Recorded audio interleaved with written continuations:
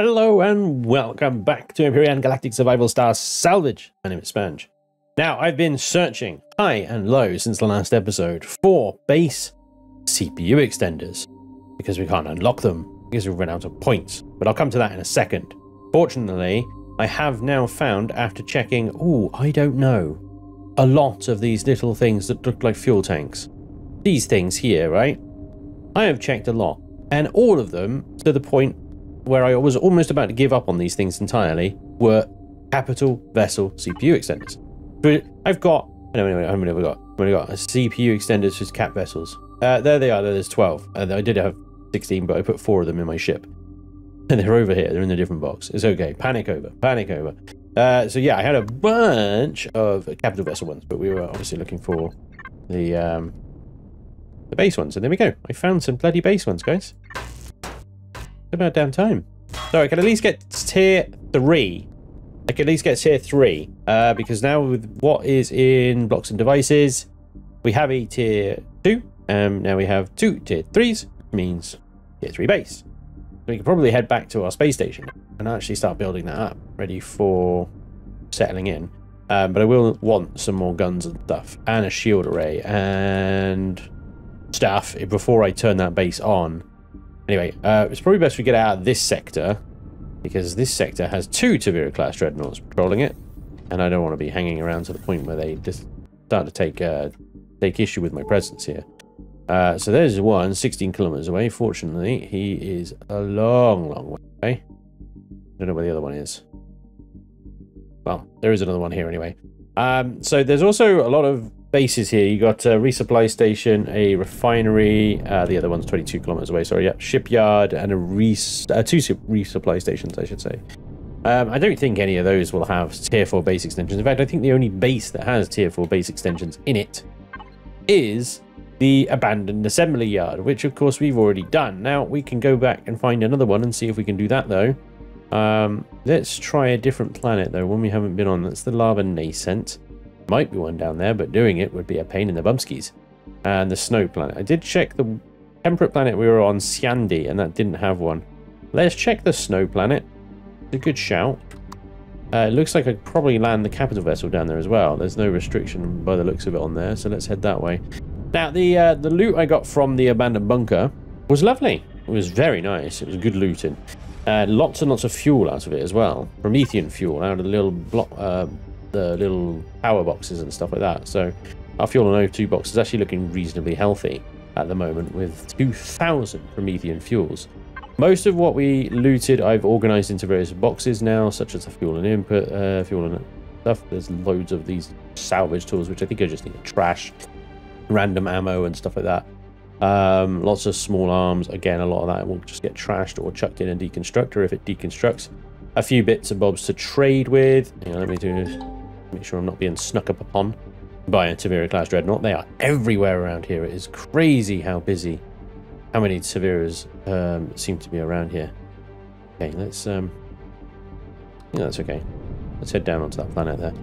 And what else? So that was pretty much it. Most of the stuff I put into the input box now is just absorbed in generally in there. But we didn't get anything like I'm not gonna rave and scream about. You know, we got a couple of small bridges. I got 2 large generators, which are lovely, you know. Might use them, might sell them. I get a sabotaged Xerax turret out of this. 20,000 CPU and 15 power units of power just to power it. But it has... I guess it's not going to work because it's just sabotaged. Look at the barrel in the front. It's looking a little droopy. So yeah, all this stuff in here is also loot from that, which is still waiting to be organized. Okay, so we'll get around to that. Oh, I should probably put the old trumpet greens in the fridge. I don't know what trumpet greens are ever used for. They just never anything, I don't think. But there we go. Some other bits and bobs and whatnot, as you can see. So that was the abandoned bunker. Good up POI. I do enjoy a run through the abandoned bunker. But let's see if we can find an abandoned assembly yard. I'm not going to make you sit through it again, but I will, if we can find one, then I will strip it of its tier 4 extensions. The one I did last time, some of you asked, hey, what happens to the extensions from the last one I did? Well, I salvaged them. I salvaged them into bridges and matrices. These These guys here. I salvaged them into that so that I could turn them into any extender I wanted. Right, okay, so I can't take a CV down on that planet. Okay, well, the description is useless. Useless. We will owe it. We will level her out. And we will watch that Tavira. Eek. Eek. Eek. 14 kilometers away. We should be okay to run the SV down onto the planet. Have a little look around. See if there's a thing there. And then fly it back if not. Yeah, that looks exactly what I'm looking for right there. With a couple of drones, just for good measure. Ooh. The gravity a bit heavy on here, or is it me? What is going on? The snow planet. These things never have high gravity. I don't need any troop transports here. Oh my god, I just want to get in, get the damn extenders and get out. Not even interested in the loot all that much, to be honest. Oh boy. Okay, anyway, well, this is going to be an absolute speed run. I'm going to try and do this as quickly as possible. No hanging around, no digging about. Just straight up, in, out, shake it all about. Wham bam, thank you ma'am. And those troops over there can knob off. I've got time to deal with those guys. There is a way in, I think, over here. Side door? Yeah, side door. Just basically gets us straight to the point. This is probably going to be a really bad idea. Alright, all of you come this way, please. Lovely stuff. Okay, thank you very much. See you later, bye. Oh, hello, Scorpy Borps. Hello, Scorpy Borps. Mr. Horrorbob. Hi, guys. How you doing? Yeah, yeah. Here we go. Bad times.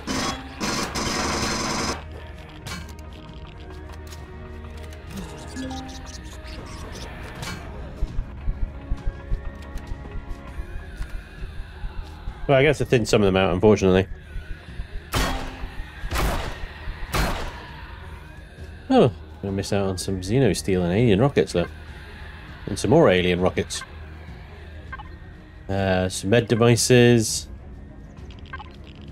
And some... Oh, I'll take those meds now. That fuel, that would be nice. I need all the space I can get just for the extensions, though. I should imagine I'm still going to have to make several trips, even with an empty cargo bay. Unicart pistol, raw diamonds, and 3 autominer cores. I will take those. They can all fit in my bag. Oh, hello, beautiful. Hello, beautiful. I will take you. And a Unicart minigun as well. These Unicart cartridges, though, are pretty rare. I can't make them. I don't think so, anyway. I haven't even tried. But this is a delightful... this is a delightful turn of events. This is... Hello, everybody. You're all coming up to lining up to die. How beautiful. Thank you very much. Alright, all the way at the end here. There's still so much stuff out there, still alive. Flip it up.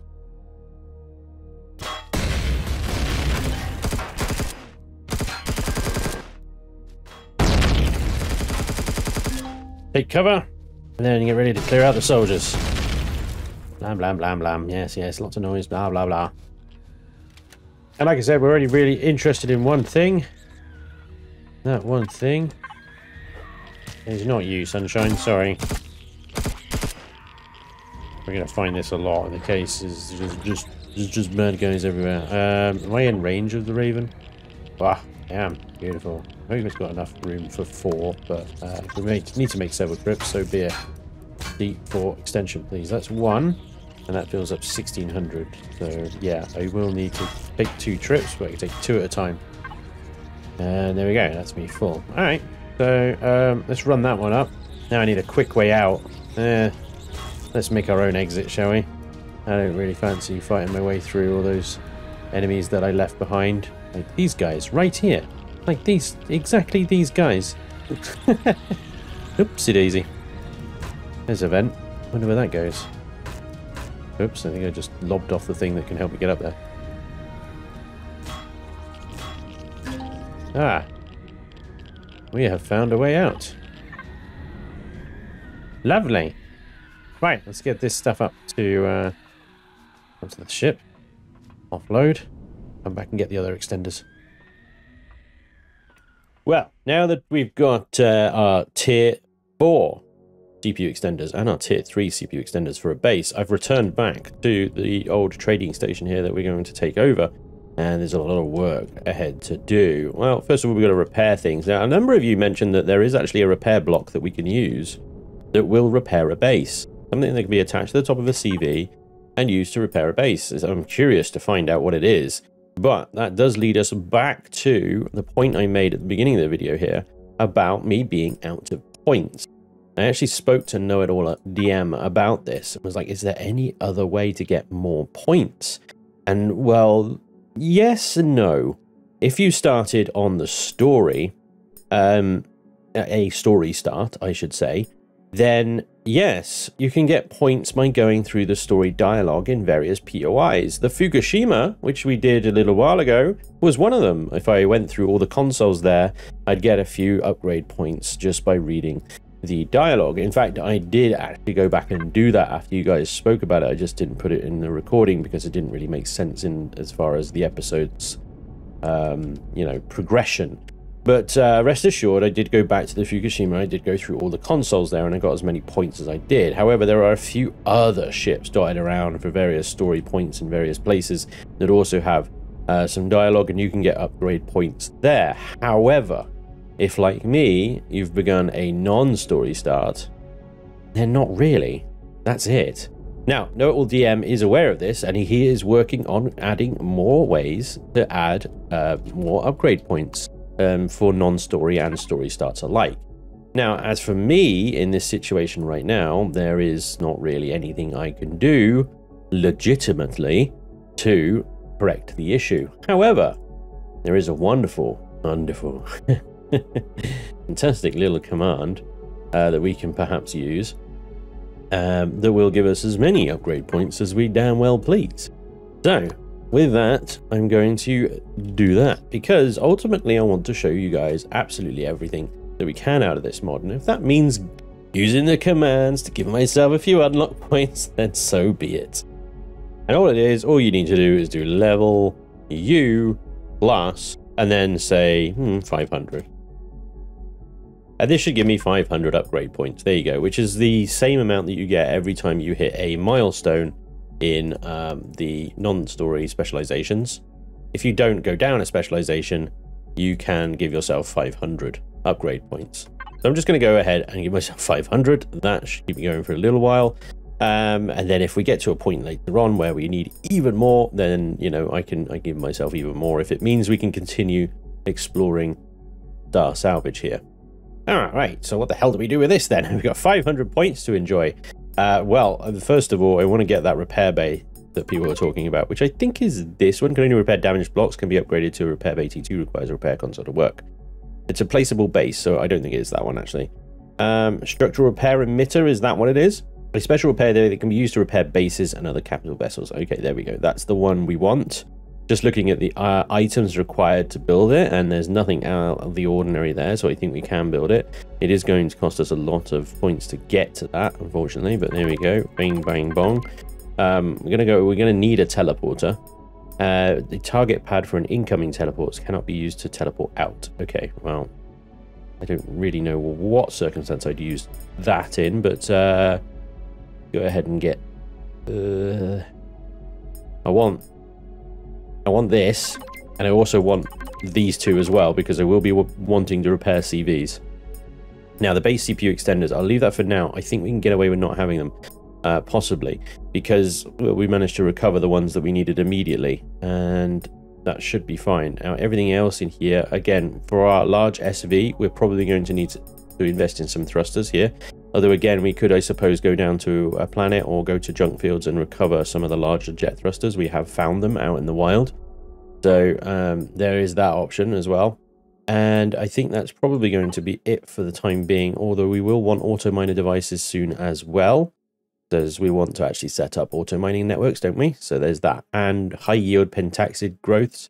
Unlock cost is 500 though. So ouch. Damn.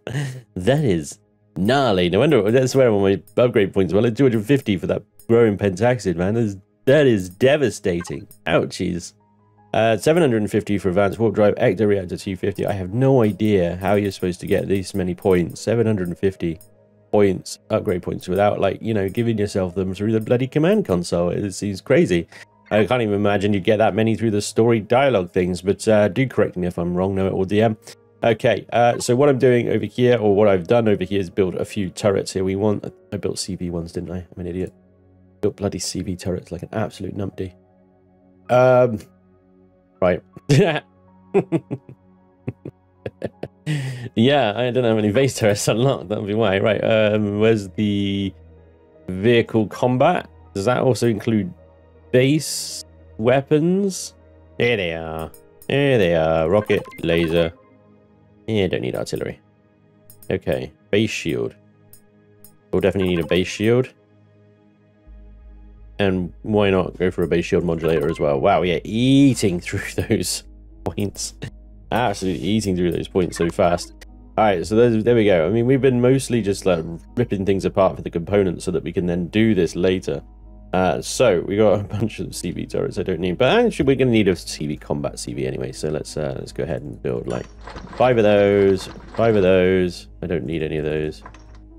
5 of those. There we go. Okay, and we'll get this other guy over here producing ammunition for it. The first thing that we need to do is stock up our ammo repositories and arm the base, because the first thing I'm worried about is, of course, you know, those freaking Sunnets turning up. Now, I'm not too worried about a Sunnet, but even still, they're going to be a pain in the bum, aren't they?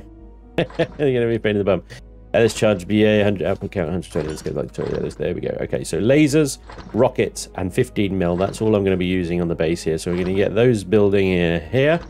And these guys building turrets. And there we go. We are going to need to now upgrade the base, repair it and stuff. There's a lot of work to do. There is a lot of work to do. First off, let's have a little, let's catalog what it has and what it doesn't have, I suppose. So it's got O2 tanks, O2 ventilators, stations. It's got fuel tanks, 4 of them. No generators, though. No generators, no solar panels yet. So we need a bunch of solar panels and capacitors and stuff, plus normal generators, of course. And then it's like a bunch of NPC spawners still in there. Row lights. There is a gravity generator, so that's good. There is 5 cargo boxes and some personal storage there. So we're going to have to try and figure out a way to add in a bunch of 320 KSU container controllers in this thing as well. There's a lot of modifications to do to it to make it work. All right. But let's first of all, I think, get this place repaired, the block repaired and stuff like that. I can get rid of the NPC spawners. Things like this need to go. We need to dig them out, replace the hangar doors. Sensors and things like that will need to be put in place to make these hangar doors actually work then. This area here, I'm thinking, will be a production room. Would be good. Maybe this the wall in here could become storages, because we've got this like double layer kind of airlock business that seems unnecessary.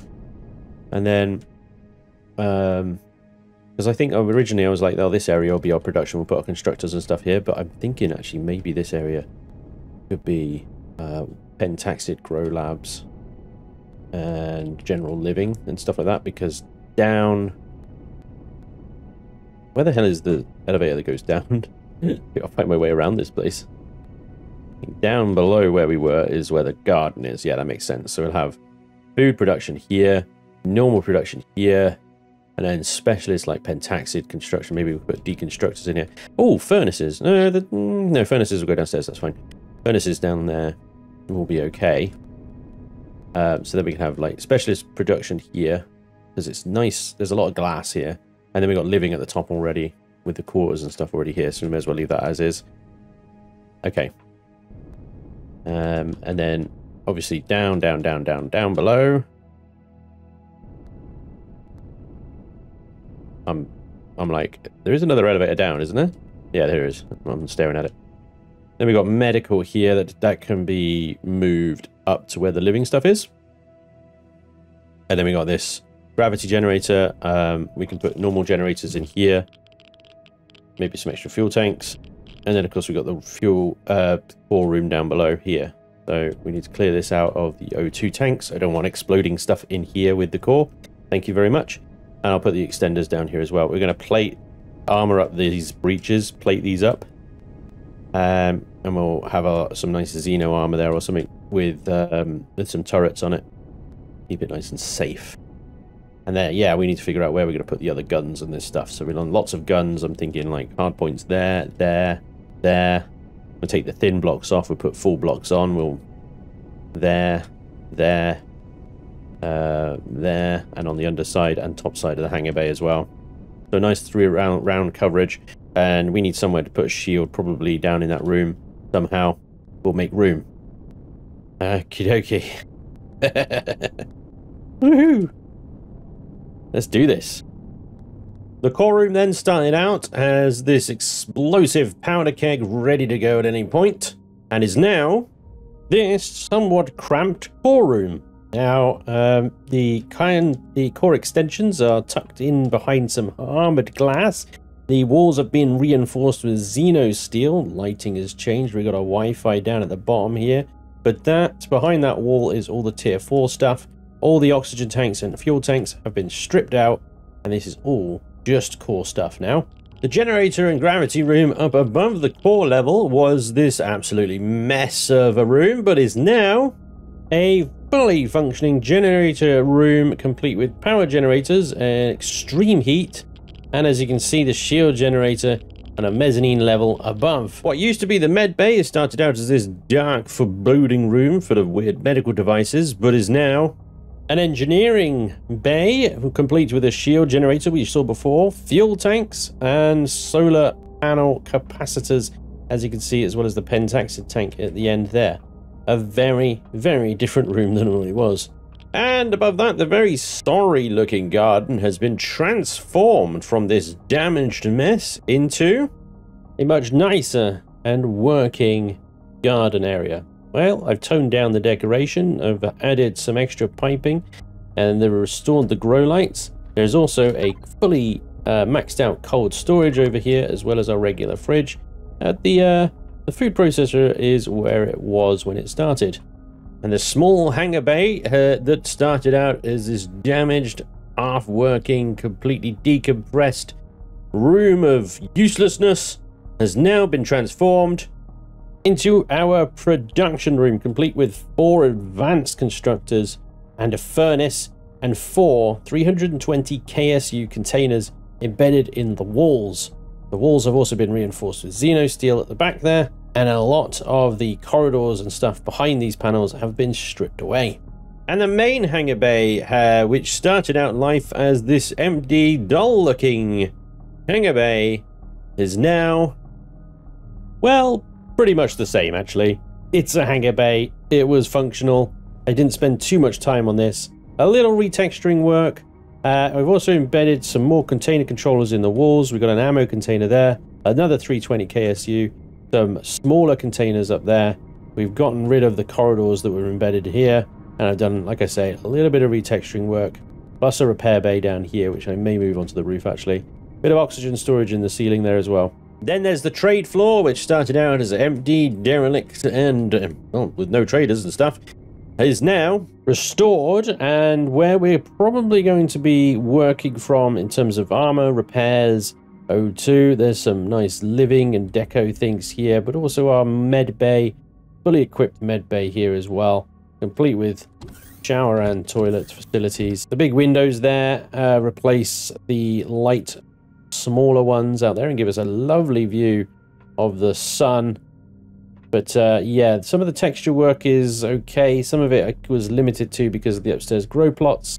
We got some hanging lights and stuff like that, but mostly it's as it was originally, apart from obviously carrying out the internal walls. And then just upstairs here, I don't know if this is going to work, but this is where I plan to grow pentaxid on this top level here above there. It might not work because I don't know how radioactive the pentaxid is. If it's very radioactive, then this room is probably not suitable and we'll have to swap it with the other one. But this is the plan, and we're going to try it. And finally, the rooms at the top of the station, which started out as damaged and boring, are now, well, again, mostly the same. I've not changed too much in here. The likelihood is I'm not going to spend much time up here anyway. But I've done a little bit of redecorating, new furniture, but that's about it. It is pretty much the same, both this one and the one above. A little bit of like carpet work and stuff, as you can see. That's it. I don't imagine I'm going to be coming up here very much at all, so I didn't put much work into it. And of course, let's not forget the outside of the base as well has gone from this to this. As you can see, I've slapped on some solar panels and some turrets. Also, the turret places along here, a lot of them are Xeno steel and reinforce the outer hull. That wall there is where the furnace is, and these two turrets here is where the core room was, just to give you some idea of where everything is. Where we've got a mix of laser, missile, and GAT turrets all over this thing. The only place I don't have any just yet are on the bottom of the hangar here. This is very much still a work in progress down here. Was originally going to put a huge solar array down there, but I think it might have gone down a little bit too far and maybe looked a bit funny. So I stopped it there, and we've utilized other parts of the base to slap these solar panels onto. Again, somewhat haphazardly. Again, still kind of work in progress. But that's it. There we go. The base is operational. It is with 100% shields. It is armed. So if something does come along and want to have a go, well, it's as good a place right now as it's ever been. So hopefully we'll be able to either drive it away or kill it. In any case, with the CV there, we stand a pretty good chance of that between the two shields of this base and the CV. And there we go, ladies and gents, my new base. Up and running. Now we have a place to dump stuff. Now we have a place to empty cargo. Now we have a place to forge ingots, deconstruct, and come back to with our ill-gotten gains. Right, so the last thing I need to do is actually repair the base. So I've got this structural repair block here. I haven't actually got a repair block already in here, have I? No. Okay, I just need to turn the shields off then. We're going to slap this on the top of the ship. Right, basically where that little deco block is there. That's perfect. There we go. Slap that on top of the ship there. Beautiful. And then we'll slap this repair console down here. Beautiful. Okay, now then, let's drive the ship under the base. All right, I think we can turn our shields back on as well. Oh, looking a little low on the old fuel side of things. Let's top you up a little bit. Yeah, the amount of time I've spent here has meant that the majority of my fuel is now out of. Turn the ship around a little bit. I need to get it so that the rear block there lines up nicely with a part of the base, and it's in range. These things are so fiddly. Why are the shields not coming back on? Hello? These things are so fiddly. You have to get them perfectly in line, but not too in line and not in line enough, you know. There we go. Hopefully that'll be fine. The only way to tell really is to go back and check out the console here. So the repair blocks. Does this work? We have a base. We have 103 iron ingots required. Well, that's quite good. I think we can manage that. 103 iron ingots. Yeah. Oh, bingo. Intended. Totally intended. I mathed that to the absolute nth degree. Pop it in there. And wait for it to figure its life out. Start repair. Oh, look at that. You know what? I've never seen a base with a green force field around it before. That is interesting. It's cutting into my ship like crazy, but there we go. The base is being repaired. Lovely. My next task will be to put the finishing touches on that, find somewhere to put the deconstructor in there because I completely forgot about that, and get it ready for habitation. There's a few other things like adding a few extra oxygen stations around the place that I want to do as well. because there's only one, and it's on the habitat level at the moment. So there we are. Ladies and gents, I know this is a much shorter than normal episode, but the amount of time it has taken me to retrofit this base and get it into a format that is digestible and easy to view for you has taken up all the time I have in order to record and produce this episode. So I'm afraid that is all the time we have for today. Still, I think a solid bit of progress despite the short episode. We have a base, and that is a big news. Starside base, fully armed and operational. Next up, we've got an entire Xerax sector here to clear and reduce to rubble. Plus, also, we need to set up an auto miner network and start really dredging in the resources. We need a combat CV. We need a cargo lift SV. We still have a lot of work to do, but hopefully you will join me for all of it. But thank you very much for watching today. I hope you enjoyed, and hopefully I will see you next time. Until then, take care. Bye-bye.